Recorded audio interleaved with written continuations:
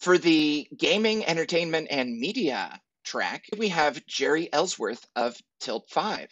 She'll be talking about AR spaces in familiar places, social connection through tabletop AR.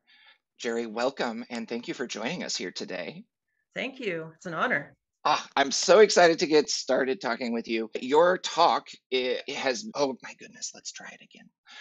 I'm so excited to get talking with you today. Your presentation at AW 2022 sounds amazing. I know many people will be excited to come see the blending between community, tabletop, and AR. Wow. Can you please tell us a little bit about who you are and what you do in the metaverse? Oh, that's a great question. So I'm kind of an odd bird. I've had a very interesting career from race car drivers to owning retail computer stores, did toy design. Ultimately, I ended up at Valve Software, put together their hardware R&D department. Out of that, the HTC Vive, a lot of the Oculus technology came from there. And in fact, the technology I developed for TiltFive came out of Valve.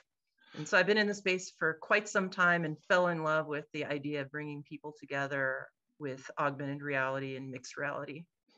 That's awesome. Can you tell me how often are you in the metaverse and what do you do there? Metaverse patooey. Ah, go away, Zuckerberg. Now, I guess I've been in the metaverse well before it had a name that everyone's like been latching onto. I've been a multiplayer online video game player for quite some time. So I consider that a metaverse. So And I probably do primarily games.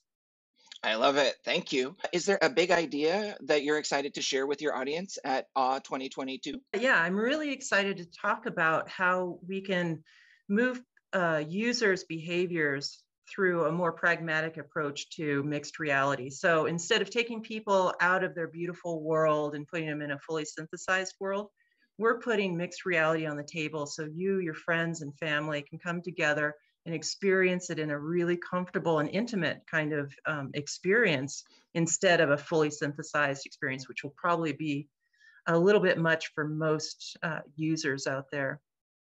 I love how isolating that AR experience into the tabletop gives you the ability to give people sort of a right sized bite Mhm. of augmented reality for their interest and that purpose. This question of what's the right amount of metaverse was something that came up in our conversation with Cynthia Maller at Walmart just last week. So, really cool to see that popping up again. What are you excited to learn at AWE?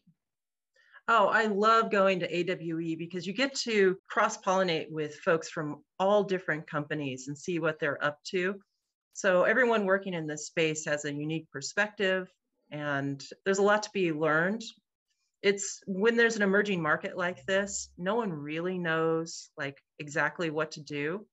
And so you have to experiment a little bit, and everybody's a little bit right, everyone's a little bit wrong. And so by coming together, we're all going to be kind of honing our skills. As somebody who's been in this space for a long time and has been honing those skills, it seems like patience as well as that partnership could be really key to be able to have that vision that would last both with people's interest and the technology getting ready.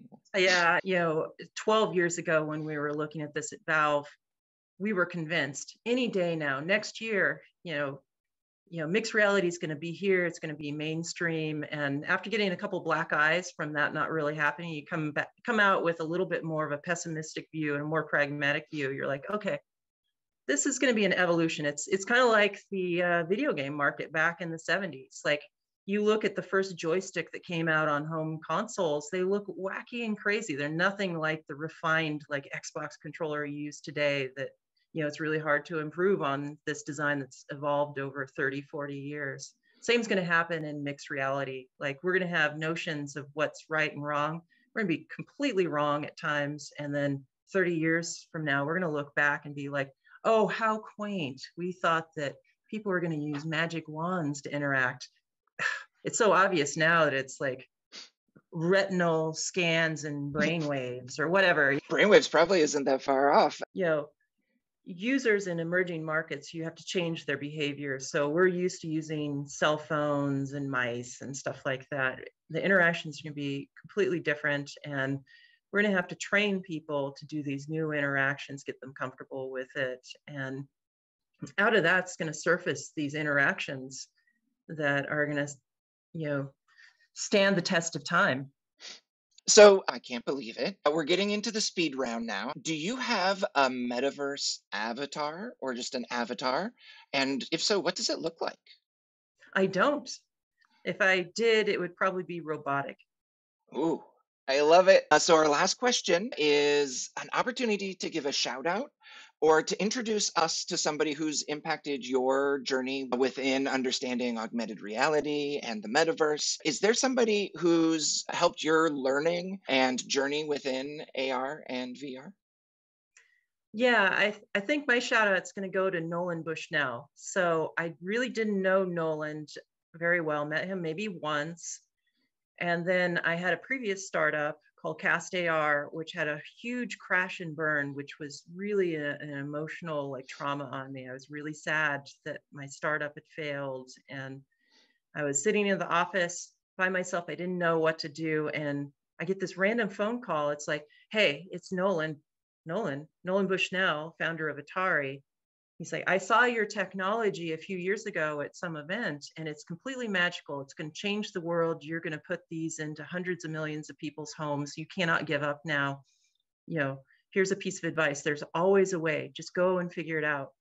And with that catalyst, I went out and reached out to all my mentors and advisors, and I had this big failure. I'm really embarrassed about it. Like, can I really go forward with this? And they're, heck yeah, Silicon Valley's all about failure. And it's good that you failed, and you can, you know, buy the assets and go forward with your business. And so that foundation, and kind of urging by some industry legend out of the blue, pushed me forward, and then kind of recentered my thinking about like how to run a business. I took all of these learnings from my previous startup where we were trying to boil the ocean. We weren't focused. We were trying to be bigger than we were. And then TiltFive, we're hyper focused. We really look at our customer. We try to understand them. What's the value proposition? And that kind of honing I talked about, Hmm. you know, really happened. What a gift for, like you said, a legend to reach out with those words of encouragement, knowing that that was probably where you were, and that it sounds like, right, they probably had a similar story in their life as Yeah, well. he told me a couple of stories of like, out of anyone that's messed up companies, I'm probably, it said something like, I'm probably the biggest offender of it. Or Jeri Ellsworth, thank you so much for joining us today on the AWE 2022 preview. We look forward to seeing you at AWE in just a few weeks. And again, thank you so much for your time today. thank you so much.